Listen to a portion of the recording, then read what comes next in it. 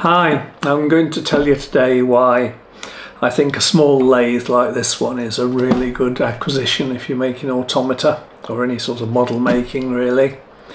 I'm not making a particular case for this one, just this sort of size really. There's quite a lot of choice.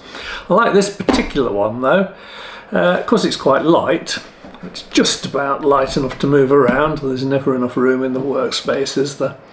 The other thing I like about it is that it's got a reversing switch. It goes backwards and forwards, and electronic speed control, so you're not messing around changing the gears all the time. The one addition I made to it is I bought a quick change tool post. You just tighten them up. This is a really almost well, it is a necessity, otherwise you're spending a lot of time tooling up. Basically it's a nice quiet little lathe. I made an alteration I did make though. It's got automatic feed and also screw driving, and I actually took all those gears out because to make it just a straight run, so it makes it a bit quieter, and also of course there's a bit less wear if all those gears aren't spinning round. Also a really nice thing about it is that the motor actually has a wooden pulley. I don't know why that is. It seems to work. I've had it a couple of years or so now, this, and it's still going strong. So yeah, this is a Proxxon 250E. And yeah, I really like it. Anyway, I'll show you the 10 different things that I use this for, different things I make for automata, which I probably couldn't make without this. Okay, 10 things that I use a lathe for. Number one, we've got wooden crank handles. Spinning, there we are, cut out of... I've actually made these on a CNC lathe, to be honest. Of course you get the same shape each time, but you could do them just straight with a hand scraper on the lathe. But I use the lathe for sanding them down, finishing them, varnishing them, and it's real. Actually I wax them, and it's really useful because you can run it backwards, and so that takes the burr off the wood and you can get a nice finish. Big ones and small ones. I think it makes a nice job when you've got a handle which turns nicely.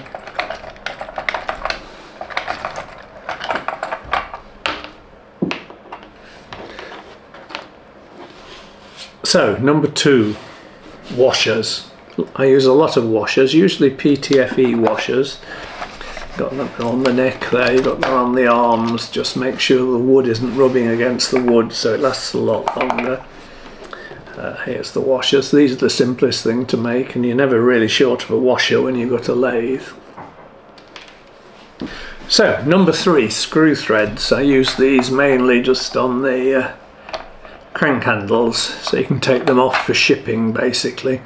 Otherwise there's just a danger that something moves when you're shipping. You've got the leverage of the crank handle which can break, and I did once have one break, and since then I've always made the screw-on ones. That's good. I don't use the lathe screw cutting. I actually use a die to do them. It makes it much quicker. It's important to buy good dies though, good cutters, taps, because I once bought a set of cheap ones and they got a lot of burrs on them and they just did not work at all, particularly on the smaller sizes. So pick which size you want to use. I use an M5 5mm one on these, and buy good quality ones, and then they'll last you a long time and give you a really nice job.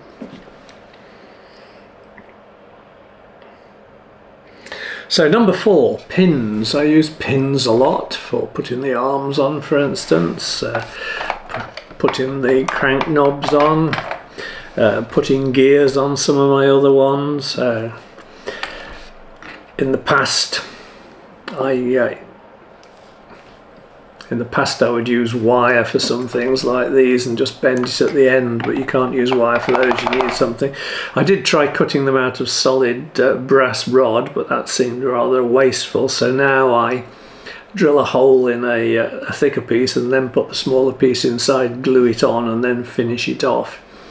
One of the slight problems with the lathe I've got is that the 2mm is a bit loose in the lathe, so I made a little adaptation which works with a little mini hand device which goes into the chuck, and then we'll turn it. Number 5 is axle ends, brass axle ends, which made a big difference compared to having wood running in wood.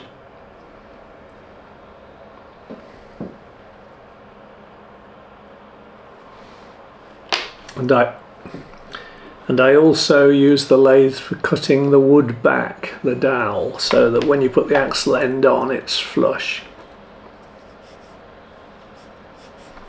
So there we have one, the crank handle end. I've already put the crank handle at that end. You see we have a nice nice axle. This puts me under number. So this brings me up to number 6, which is bushings. So instead of putting that brass into the wood, I make these delrin bushings, put those into the wood, and then the brass fits onto there, and that gives a really smooth joint there, and that'll run forever, whereas wood on wood is likely to wear. Number 7, drilling the necks. I need to get controls through the neck to the head, and so I drill dowels all the way through, and then I make delrin bushings to put on the ends, and then you can run the brass through the bushings. Sometimes I just have a simple rod like this which will run the eyes. Sometimes at the mouth as well I put a 4mm brass tube and then the rod, so you've got a double action going through, and again nice and smooth. Of course, you've then got to come to number 9, which is you need to do something with the end of the rod there. So what I can do is make little rod ends there, various shapes and sizes, which I just glue on, and then that will sit on the cam follower. It's not glued yet, obviously.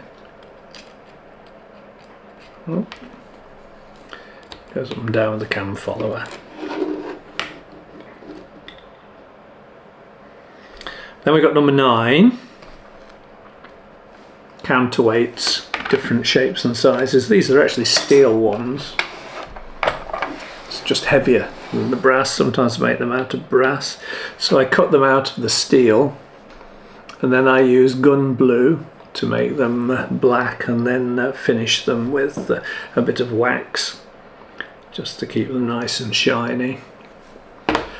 And then number 10, when you've got a lathe, really you can make all sorts of things. And a couple of years ago I actually made this little steam engine with mine, which I'm quite pleased with. Took a little while to do, but it's a different skill rather than working in wood.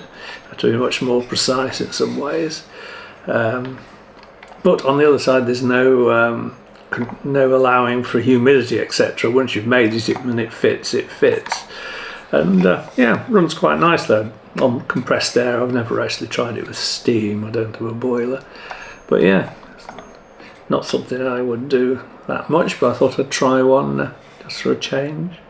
So they're the 10 things that I use a lathe for. I can really recommend one. They're not that expensive for what they are, and they can really open yourself up to being able to make new things and better quality things. I use mine all the time. It's probably my most used tool. So yeah, thank you for watching. See you next time.